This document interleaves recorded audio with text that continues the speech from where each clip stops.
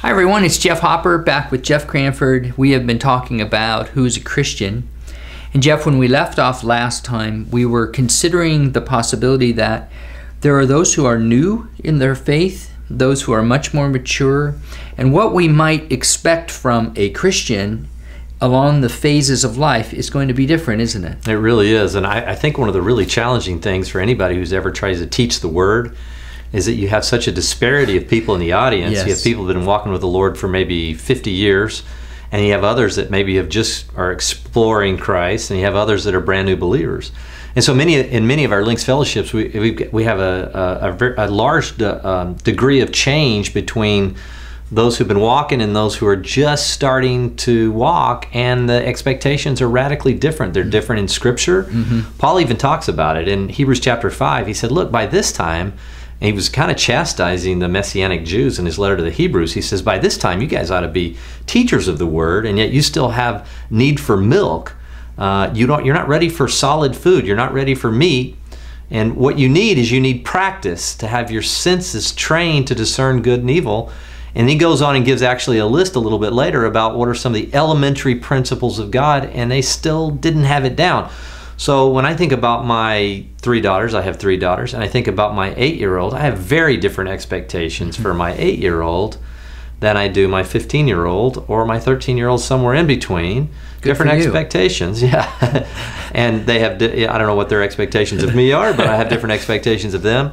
And so we see a progression in their life. And I think there's a propensity for us to take a snapshot of people in time, and God doesn't do that. He really does have the ability to see the end from the beginning, as Scripture so clearly says, Him being the Alpha and the Omega. He can see the end, so oftentimes He recognizes where we are, He understands that, and so we walk in greater levels of faith. In fact, Paul tells the Romans, he said, faith comes by hearing, in hearing by the Word. So there's a time and season, Ecclesiastes talks about, there's seasonalities in our life where we learn progressively, as we talked about last time, how to move into being formed like Christ.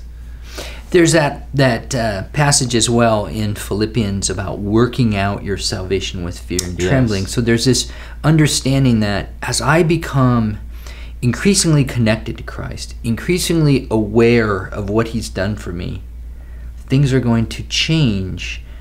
There's going to be a struggle in that change. Sometimes it's going to be difficult. Sometimes it might be smooth sailing. He kind of gives me the push that I need. No but there's those, there are varying rates of growth. As we grow chronologically, we also grow spiritually. Correct. But a lot of that keeps taking us back to one central place, doesn't it? To the cross. Well, it does take us back to the cross. And the kingdom starts at the cross. And once the cross is recognized and there's repentance, and that's just the basic, what many would call maybe a salvation prayer, the Holy Spirit comes in the form, Paul called it the imperishable seed. It's called the Word. But James says, receive the Word implanted, which is able to save your soul. But it really is all back to the cross. The beginning point is the cross. And the foot of the cross is, as we say, very, very level. And then after that, the seed is planted because of faith in what Jesus did on the cross. His merit, not ours. But then we do have a determining factor, as we get clearly in Scripture. There is a there's a determination in our own spiritual journey, how fast we move, where we move. And it's incumbent upon us to pick up our cross and follow. And I think as we progressively understand that, we understand more about stewardship. And it's actually what Paul says. By this time, some of the elementary principles are, and one of them is eternal judgment.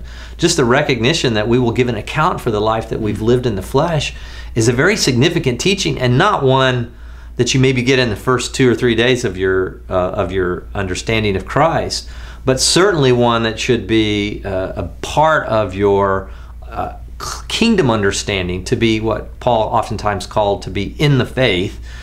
What it means, and that's so significant because it recalibrates our entire life and gets us focused. We were actually at the Links Fellowship this morning, gets us focused on the things above, as Colossians 3:2 says, and not on the things on the earth, which is very significant. Well, we've been talking about humility, the cross, some significant themes. Let's come back to those next time. Sounds great.